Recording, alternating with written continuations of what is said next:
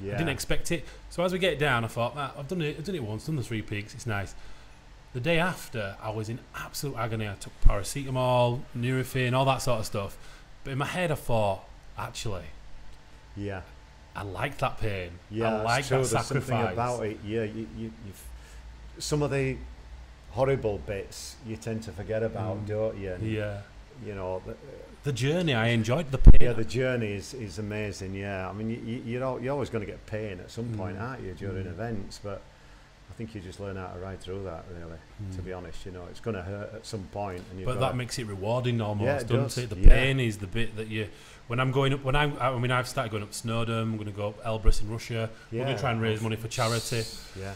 Because it's something that I can do at my age. You know, I can't play football, and I'm getting a bit old for football. And obviously, with your client base and your followers and stuff, you can get businesses to back you. You can raise great money for, you know, your favourite charity. It's fantastic. Which is what I'm looking forward to doing. You know, to be able to do that and to be able to travel to places like Russia, which I'd never have gone to before. No, you know, it's a hobby that does you good. I enjoy it. I can raise money and I can go see the world, which is kind of what I want to do. But as we were going up Snowdon, we went to Wales.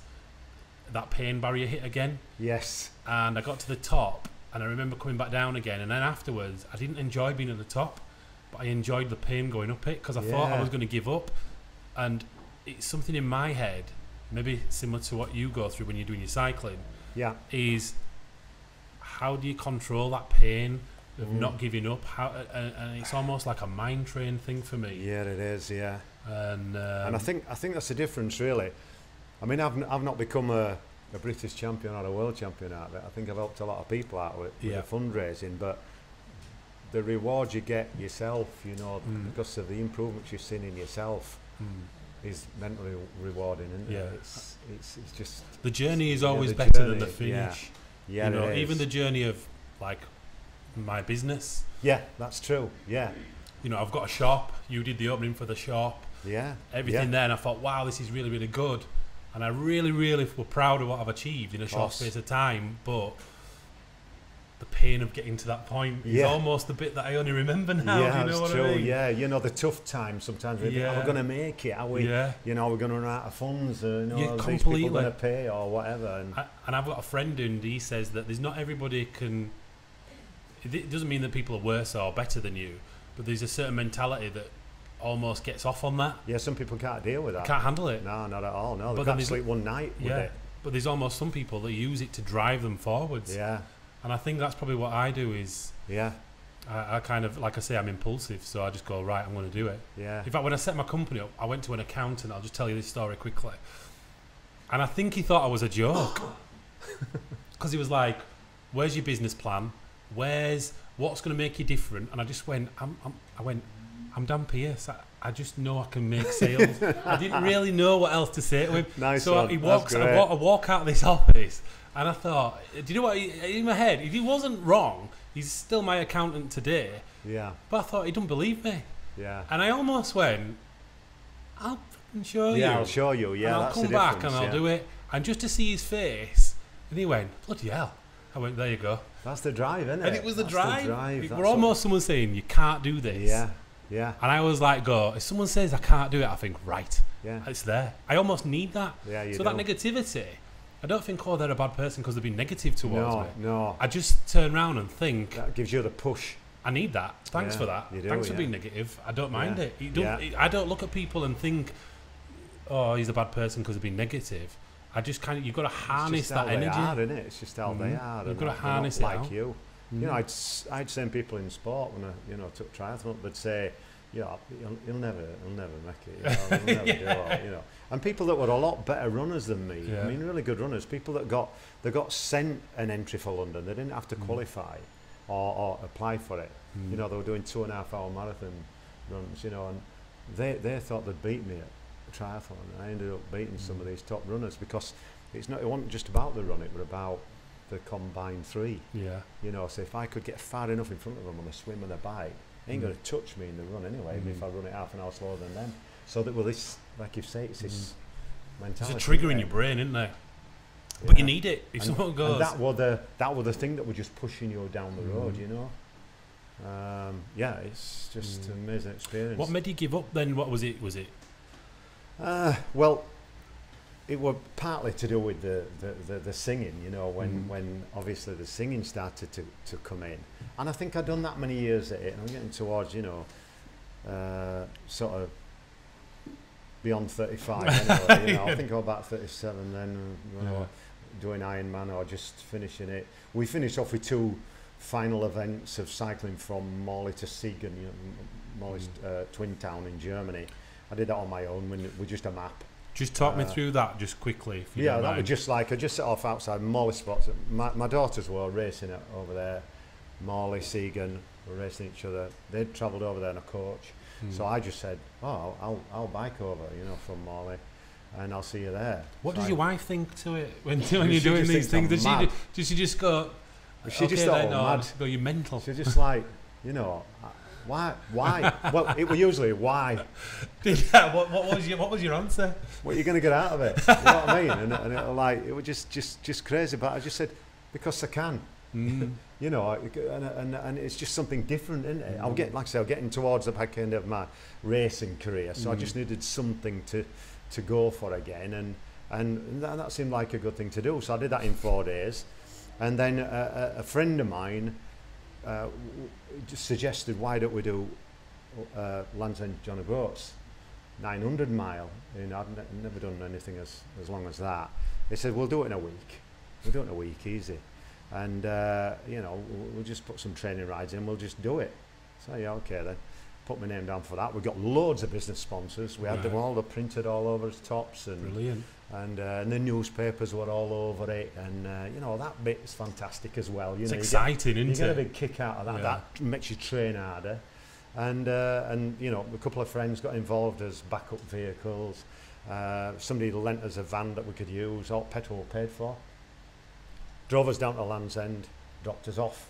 There you go, you know, and we did 150 miles a day for 6 days, and we got there, and we were great, you know. Some going that into. We were stopping at a pub every night.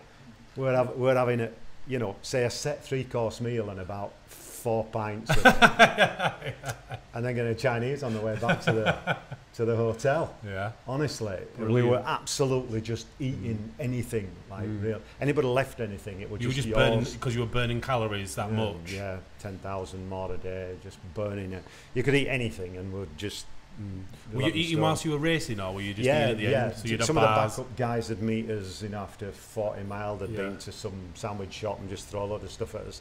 Then they'd disappear up the road. They weren't following us. No. They just left us. Yeah. And no PS, no, just road maps. Yeah, just road maps. And like I said earlier to you, you know, we went wrong a few times. But what an amazing reward that was when we finished in John O'Groats, and we knew we'd raised all this money again. We got in the van, drove to Aviemore, which I'd never been in my life anyway. So you've seen all these places that you'd never seen before, and just had a party, you know, at the, you know, resort there. It was just absolutely like knockout. And what was the reason you wanted to do? Just because you wanted to raise money or achievement? Yeah. The money bit is always a big drive for. It might be just a particular charity at the time that you've got an interest in, you know, or a friend who's, you know, he's got you know. I had a friend at that time who had he needed a bypass, you know, so he started raising money for heart research. And like I said, people were just throwing money at you. If I wasn't doing an event, people would say, you know what, you got coming up next? You think, God, I better think of something, you know, because they literally want to give you money. There's an element once you get in that flow, it's not like, oh shit, we're going to have to sponsor him again. People actually want to give to, you know, they know it's going to the charity. They know it's going to a good cause. It's Phil Fryer. Yeah, you know, it's absolutely fantastic, and I got such a kick out of doing it. And then after that, Land's End John O'Groats, the lad who I did it with, a guy called Richard Brayley, sadly he died last year of a heart defect, which is, you know, he's only 58 as well. I was fit as hell at the time when we did this event. Well, he sang karaoke, and you looked at him, it looked like if you said good morning, he'd pull your head off. You know, it was like proper like muscle on muscle, shaved head, and but a great character, real great character that could sing like Matt Monroe, you know, some real old crooner stuff, well beyond our years, more our parents' music. But I used to think, my God, it must be great to be able to sing like that. Just watch him think, you know, he'd get up and people would sort of laugh at him as he was getting up at karaoke, thinking, yeah, what's he going to do? You know, I mean, this will be a laugh. And he just nail our tune. Nail it. Is that what made you? Because obviously you've gone from Barbers to Iron Man, Raising Monies, and then all of a sudden you're at the end of that career. It's like, what's next for Phil? I didn't plan it to happen. It just seemed to be like the next step. You know, like, I like this. You know, I like it. I'm not saying I can sing at the time because I don't think I could. I didn't know how to deliver because obviously every song is a story, and I didn't know how to deliver. Anybody could get up and sing the song, but how Richard did it, it was just amazing, really. Well, like it was his story. They were telling you over the mic. And I just got this thing. I thought, well, this is amazing. And after a few of these, you know, each week I'd have another go. I was singing Boyzone and Westlife and all kinds of sort of great songs. Didn't suit me whatsoever. I was murdering them all. And I thought, okay, well, I'll have a go at some of the old school stuff like Richard's doing. And I started to look at back catalogue like Dean Martin and Nat King Cole and Sinatra came into it, and for some reason the Sinatra just like really worked for me, you know. It was just incredible. So you kind of you'd found your groove. I'd You've been knocked back a few times with the Boyzone, because people could easily be put off by that. Yeah, people are like, you know, giving it all that sort of when you're halfway through the song, you know, and you've got to dive for another minute and a half.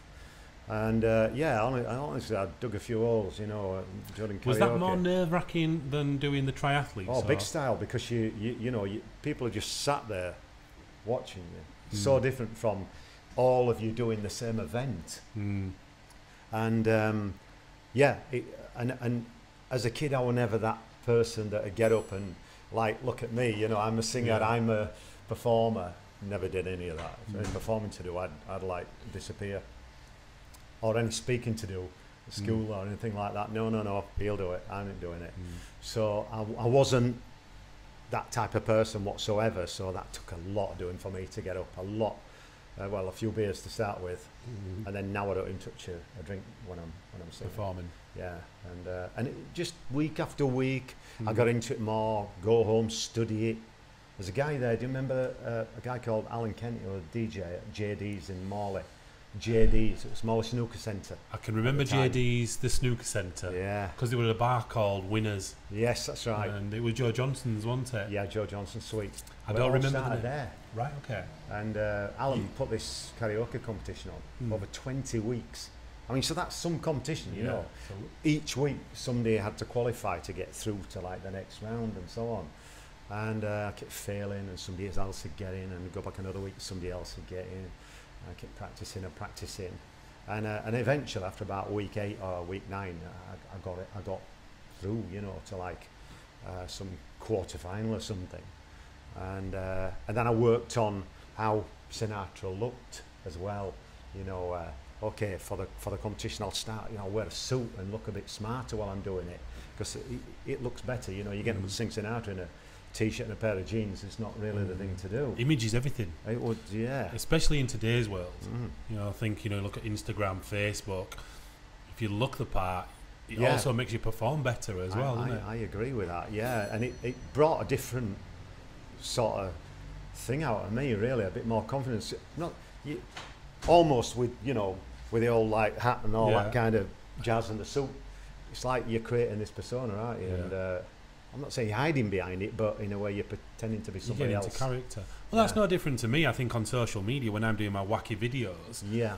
Like, people go, oh, that's the Dan. I'm not that wacky all the time. That's not you. It's a character of me. It's part of me and who I am, but it's not always me. But you don't walk down the street doing that every day. Can you imagine? Yeah, you know, like, look at me. Road, oh, it's Phil there. Hi, guys. It's Dan Pearce's home. You're just not there. But it does, I know what you mean. I totally understand. It's almost like you're not just going to sing, you're there to perform.